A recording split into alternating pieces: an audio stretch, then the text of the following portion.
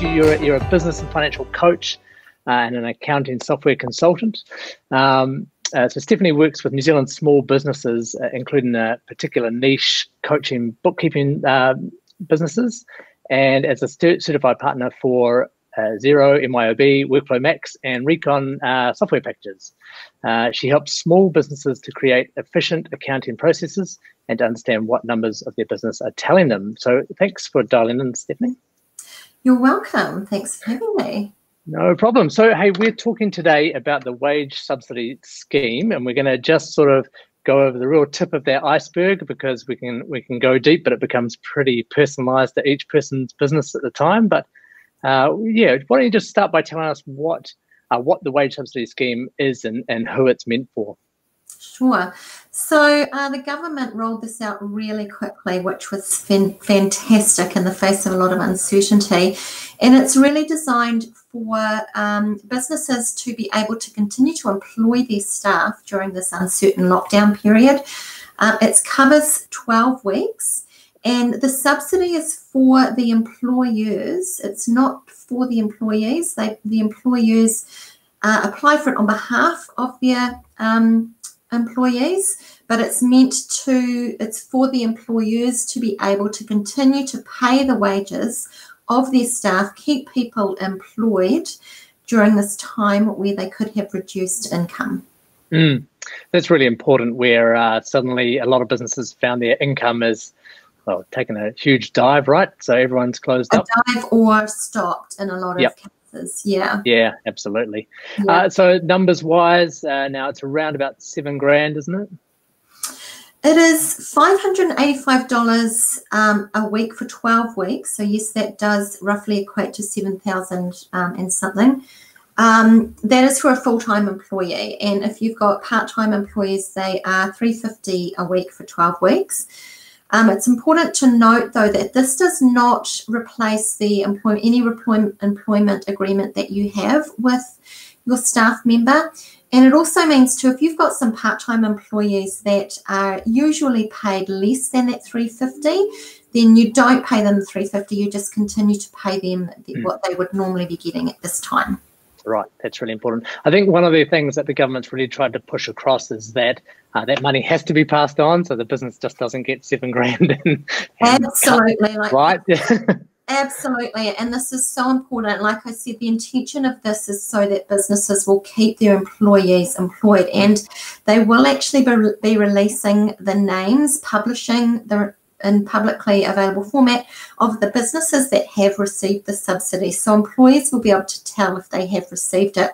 There will also be an audit process where you will have to justify why you've applied for it, because it was only available to people who predicted or had a predicted 30% decrease in turnover compared to last year, and that turnover drop was based on what's happened with the COVID-19. They subsequently allowed that to be predicted on the next month by month, I think the wording is. I'd have to just be very clear about that. So you'd want to really just be getting that information from your bookkeeper or accountant to make sure that you're meeting the criteria. There's a detailed declaration that you have to agree to when you get the subsidy, so make sure that you understand what you're actually agreeing to. It's very generous that they've done it, and like they keep saying, it's on a high trust model, and they've got it out really quickly, which has been phenomenal. And now, as time goes on, they're just winding up the details and clarifying details to say, what about this situation? What about this situation? And they have improved that declaration as well. There's with a bit more detail since the initial claim as well. So there's been a lot. It's been shifting sands. It's been really interesting to be keeping on top of.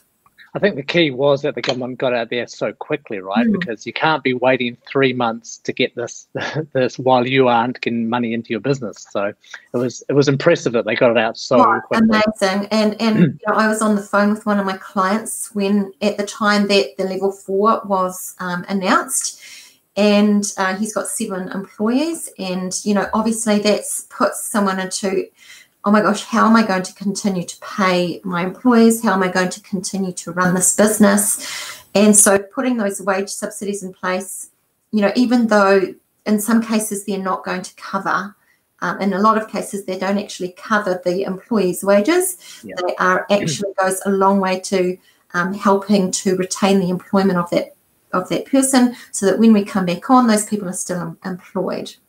Right. Hey, and so in terms of, now this is way outside my area, but in GST, is that income GST associated? So or income is not subject to GST.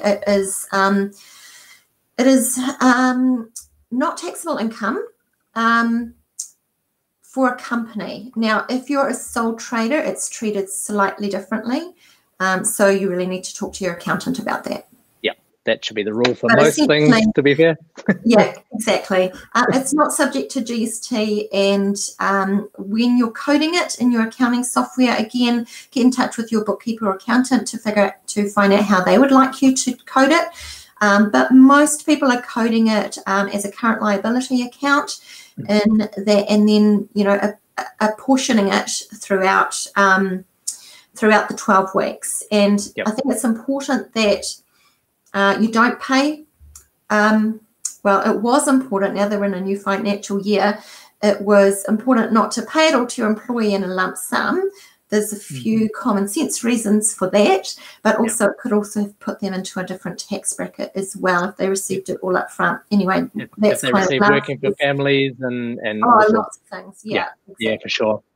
Yeah. So, and from a cash flow point of view, you really just want them to be paid every 12 as weeks. Normal. Normal. And, you know, what is normal in this case is dependent on a case-by-case basis.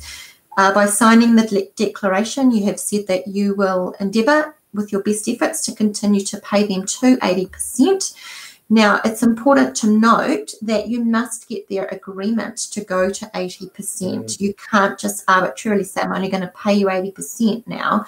And if you can afford to pay them 90%, then pay them 90%. Like, it's really a case-by-case basis. Yeah, and it's that kind of world at the moment, isn't it, where we're just trying to help each other out as much as possible by mutual agreement. Absolutely, yeah. And in some cases, you know, the workload will be diminished, and it might be diminished to 80%. It may be reduced to less than 80%, but by signing that declaration, you have said that you will do your best efforts to pay them to 80%. I'm not sure what that audit process is going to look like and how they're going to try and quantify that, but I think they will be looking at that very hard. Yep, significant sampling, I would imagine. Maybe. Yeah. Hey, so let's talk about contractors. So a guy might be a builder. He's contracted into a building firm. He's got his own company that contracts to them. His hours get cut. So that would fall into he is employed by his own contracting company, if you like, and he expects income to drop. Would that be sort of where that falls under? Yeah, they are allowed to apply for the wage subsidy. So, yeah, it has been deemed. There was a little uncertainty around that at the beginning, but they are able to do that. That's great. And so do you see any other kind of subsidies like this coming out? Have you heard any sort of rumours about that? Maybe those that weren't caught into that scheme, or? There's been very few people that have not been caught into that scheme. You know, there was a lot of insecurity and uncertainty around that to begin with, but you know, generally speaking, if you were expected to draw a wage or a salary from any company or any business, then you were eligible to be paid. There was some confusion over casual employees, but they are captured by this. So the employer can apply for the wage subsidy on behalf of their casual employee as well. Great. To help them pay their salary for 12 weeks. Yeah. And like I said, you know, the part-time wage subsidy is $350, and your part-time people may not be working that many hours. And it has been, Grant Robertson confirmed that you can pool the money to help pay the rest of your employees. And essentially the money is there to go towards employees. It must be paid towards your employees, and you must retain your employees for 12 weeks. Yeah, and I think that's really important, is that there's an HR component that's heavily weighted in here, right? That's huge. You can't get out of your HR responsibilities because you've been paid this. Right. And I feel like we're going to be. I'm a little bit concerned about this, to be fair, because I think there's been a lot of businesses who have not fully understood that, and I think potentially we could be up for some personal grievances when all this is said and done.